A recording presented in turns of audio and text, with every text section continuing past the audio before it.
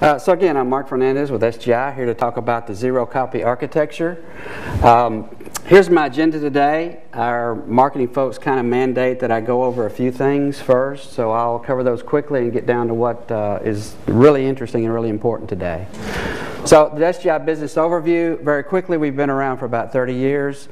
We're still around, we're still doing great. We got about 600 plus patents out there. We've got 1,100 employees scattered across the world, supporting systems in about 50 countries. The slide says that we are a leader in high-performance computing, and I really like that bullet. We believe high-performance computing, as Brian just alluded to, is the turnaround time for whatever you're doing. It's not necessarily the biggest, largest scale system out there. So for example, this little old company called PayPal has a 78-node SGI cluster, and it is the most important cluster in the company. Okay? It runs things that are critically important to their success, and we treat that 78-node cluster at PayPal with just as much importance as we treat our largest government customers and others. Okay? The second one originally said from our marketing folks that we were a leader in high-performance data analytics. I changed that to pioneer. And I thought it was great, again, that Brian alluded to the fact that Hadoop is different than GPU computing, et cetera, and they're all sort of under that umbrella of high-performance data analytics. We at SGI have a family of solutions to address your HPC and HPDA needs, and we have two of the leading boxes in high-performance data analytics. One that does Hadoop, and one that does in-memory databases and the zero-copy architecture. And those are apples and oranges from a hardware, software stack, etc. So there really is no leader in HPDA. There are segments of which there are leaders, and we're two of those. Okay? Our current business presence is that we now have 13 petascale systems out there. You can see some of those logos. The one SGI is extremely proud of is the one on the far left, Total. Total is an oil and gas exploration company, and it is the largest system on the top 500 not purchased with government funds. So it's an independent commercial. We got to go make money. How do we make money? Again, that turnaround time. Okay. Our shared memory systems are what we're primarily known for, the ultraviolet, and we were the first to ship an SGI PHY card in that. It's not that known very well that we do a lot of storage. We have a very strong, mature, hierarchical storage management system called DMF. It's been around for many, many years. It's rock solid and stable. And we got, publicly we can tell you, we've got about 600 petabytes under management. And they range from scientific data at the square kilometer array to high definition videos at the NBA. So at the NBA, they have cameras around each of the games, and they have humans talking into a mic saying, Michael Jordan at the free throw line wearing this color uniform at this game, etc., and manually ingesting the metadata that goes into the video back into the DMF archive. So a wide range of uses there for storage. Again, that high performance computing aspect, time to solution. And we can publicly tell you that we've got about 10,000 nodes across 5 solutions. If you take out those companies that do Hadoop for themselves, the Yahoos and the Googles, etc., SGI is the world's largest supplier of Hadoop solutions. So what are our commitments? Very simply, in terms of coming from the nerd at SGI, we're committed to 3 things.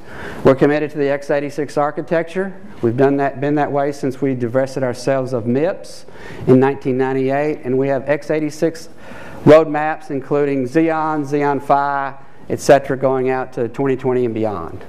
We're committed to the open source software. The largest system on the top 500 running shrink-wrapped operating system is an SGI. The greenest system on the Green 500 is running an SGI with an open source shrink-wrapped operating system. So we're an active participant in that community, for example, contributing back to it. Way back in 1993, we noticed that the file system was not doing what we needed in high-performance computing, and we created the XFS file system. And as in many cases, high-performance computing leads the rest of the market. And you can see that in 2014, XFS, that file system, is now the default in Red Hat. And we remain a US-based corporation, headquarters here in the Valley, and we have an SGI federal wholly owned subsidiary to handle our US government work.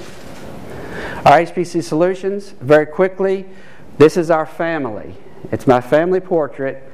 And just like my real family portrait, I've got children that are very, very different, but I love them all equally. So in terms of your HPC work and your turnaround time and your time to solution and your time to science, there may be a different family member to help you out. Very quickly, on the far left is the SGI Rackable. It is a pure commodity play. And we get asked oftentimes, why do you have a pure commodity play in your SGI product line? There's several answers to that. The first of which is we need login nodes and admin nodes and metadata nodes, etc. And rather than spinning up a whole product line just to do that, we take the commodity boxes. With two exceptions. One is we've got a HPC 2-socket x86 node optimized for large-scale deployments, of which is used in one of those exascale systems that you saw of our 13. Plain Jane box. We bring the large-scale best practices of SGI down to the commodity box, and we're able to do that. Another one is almost identical to what Brian was talking about. It's a single box that can house up to 8 physical GPU cards, and they're shared across PCI switches for those that want to learn about GPU computing and then scale GPU computing by adding GPUs to the same box. We have the SGI ICE, which is an integrated cluster environment optimized for density, power, and cooling. And thirdly is the ultraviolet. And I sort of mentioned the one on the far right, optimized for Hadoop. All of this runs the shrink-wrapped operating systems, and they all run the same SGI management system across our entire family. Okay. Today we're going to spend some time talking about the SGI Ultraviolet and the zero-copy architecture. The SGI Ultraviolet 3000 and its baby brother, the UV300, are the basis. One of those product managers could have hundreds of slides and spend hours talking to you about it. I think you need to know two things about this box. First is, highlighted in green, up to 256 sockets. There's not a shrink-wrap operating system that can address more than 256 sockets. Okay. The second one is 64 terabytes of memory. That is the most memory that the Intel processor can address, and that will not change until 2019, 2020. So the bottom line is this is the biggest, baddest box you can build. Okay? You can't do it any bigger. All right? So, and to be honest, most of the people in the world that need the biggest, baddest box have already got one. All right? So what do we do? It reminded me of the years ago when the Hummer came out, the big four-wheel drive Jeep-looking thing. And after a couple of years of it being on the market, there was a commercial in which everyone's sitting around a conference room, and the engineer was saying, what can we do to make the Hummer better? There was a moment of silence, and a young engineer raised his hand and said, we could make it smaller. And you got the H2. So we've done something similar, spanning between the UV30 and the UV3000, introducing the UV300. It is a 5U building block chassis. And in that 5U, you can put up to 3 terabytes of memory, and you can see the 4 optimal memory configurations available from a half a terabyte to 3 terabytes. But we also have included some bulkhead options.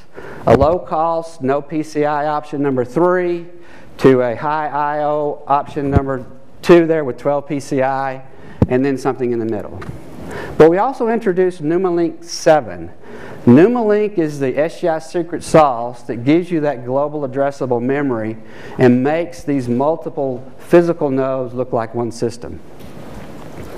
We advocate scaling, as you see here, from 4 sockets to 8 sockets to 16 sockets to 32. And there's an there's a YouTube video showing how a service person does that, and each of those increments takes 15 to 20 minutes, and then upon power up, you now have a system that's twice as large as it was before. No changes in software, no switches, no InfiniBand cables, etc. You introduce your new electricity and the new NumaLink cables. Now, with the NumaLink 7, we're able to interconnect all 32 of those sockets in a non-blocking interconnect. The nerds like myself would call that a full bisection bandwidth fat tree, or describe it as a maximum hop of 1. In the enterprise space, they call it all-to-all. Every nodes, every socket, every process sees everybody else equidistant. Okay? Everybody is one hop away. Amazing flat latency curve. Amazing flat performance curves when you do something like this. In one rack, air-cooled. Okay? So, what can we do with this? Well, we've got all those PCI slots. We support the Phi, the Teslas, and the Quadros. More on that later. We also have begun to look at the NVMe PCI cards for a couple of reasons. One, you see the capacity at 2 terabytes today. It'll go to 4 terabytes later this year, 6 terabytes next year, 8 terabytes. In the same form factor with the same power consumption. 4 watts idle, 16 watts typical. So that means I can stuff this rack with SSDs and still remain air-cooled. So what can we do with this? We handed these to our engineers. They were able to place 8 of them in one of those chassis, a UV30 chassis. And I put 8 of those chassis in a rack. And I wanted to see the scalability of just taking these solid-state disks and putting a file system on them. What file system did I use? The stock's FSS, that's part of the operating system. So this is taking the cards out of the box, running a shrink-wrapped OS, putting on a file system, and seeing what kind of performance can I get with stock benchmarks. Briefly, this is the unoptimized right out of the box. You can see the blue line. I'm getting between 25 and 30 million IOPS. And you can see that I'm getting 180-ish gigabytes a second. With some optimization, we got up to 30 million IOPS and 200 gigabytes a second at the same time on the same file system. We often build a file system for IOPS, or we build it for bandwidth. But it's difficult to build one for both. This is in one rack, air-cooled. And just yesterday I saw a presentation from a storage vendor. Their next generation controller is going to get up to 900,000 IOPS. So round it up to 1 million, you're going to need about 30 arrays to get that IOP number. Okay? We're running about 200 gigabytes a second. Our own systems run about 6 gigabytes a second for controllers, so I'm going to need about 30 of those. So I'll need that amount of rack space, disks to go behind them, etc. That introduces us very quickly to the concept of a zero-copy architecture. If we're honest with ourselves, traditionally what we do today is we compute, we store something out to fast scratch, and then the next guy does his analysis. That's what we say, right? There's actually a copy going on in there. You've got to write it out there, and then you have to get a copy back in to do the analysis. Okay? With a zero-copy architecture, we're going to store it locally in the simplest of terms. So this is applicable to a workflow environment, and I have a cartoonish 8-step workflow meant to align with the 8 chassis that you see in this one rack. 8 UV 300 chassis. You always begin with some kind of data acquisition, whether that's a radar downlink or an Illumina sequencer connection, etc. There's generally a QA/QC process, and then before people model with it, they do some pre-processing. The processing takes place next. Each of these steps could be optimized at a hardware level within that chassis.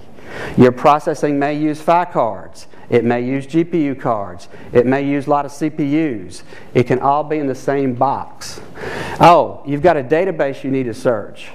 Well, I get 128 terabytes today in solid-state disk on an XFS file system in this one rack.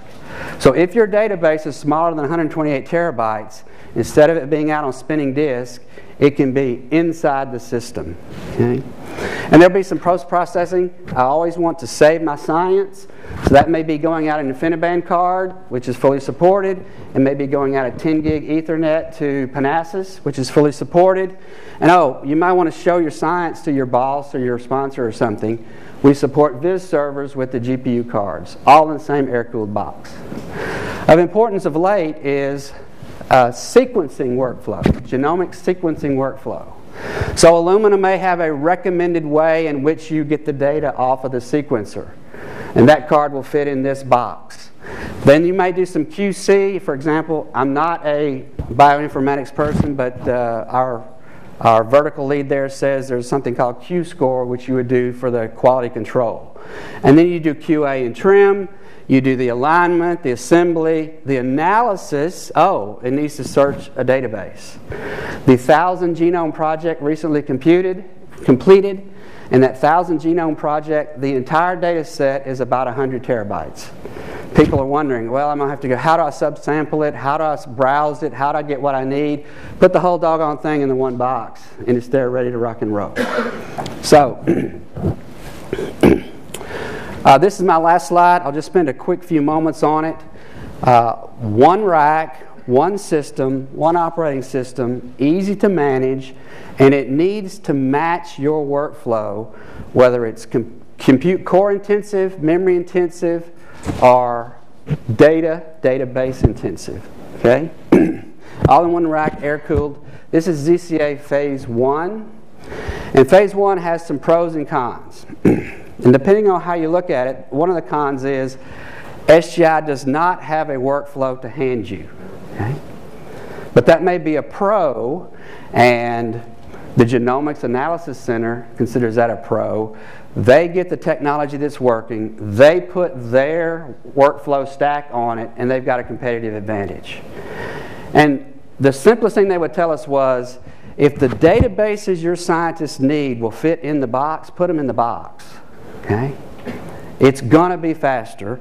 The power goes down, the power comes up, the database is still there. It's on solid state disks. Okay?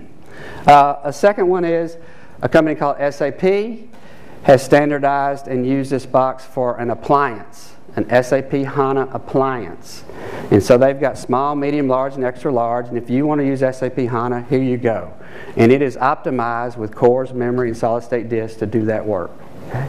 So if you've got a workflow in which you have some memory requirement and your data is up to 5x that size, you can put your data in this box and without changing anything should get incredible performance improvements.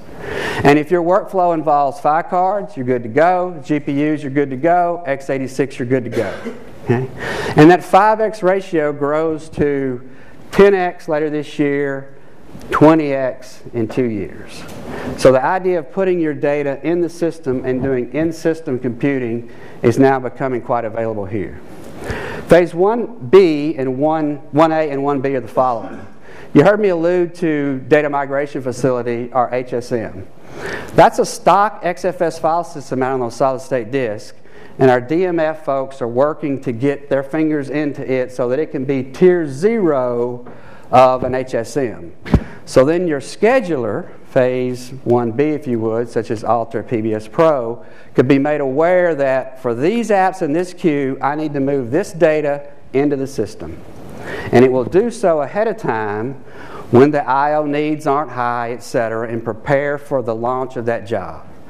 So Gazentas and Gazaltas, saving your science and showing your boss, are being enabled is the next steps in our phase. So with that, I thank you, and I look forward to further conversations. Any questions?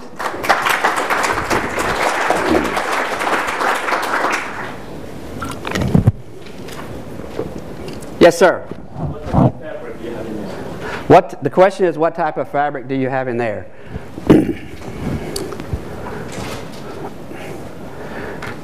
It is SGI's proprietary NumaLink. It is based upon and is the speed of InfiniBand, but it allows all of the memory and all the processors to appear to the operating system as one system. That's SGI's secret sauce. Okay? So when I say there's no networking cables, etc., there are quote-unquote NumaLink cables that go in a fixed and known configuration, and when they power up, the NumaLink ASICs recognize who's on the fabric and you're ready to go. There is nothing to do but power the box up. Very good question. Thank you.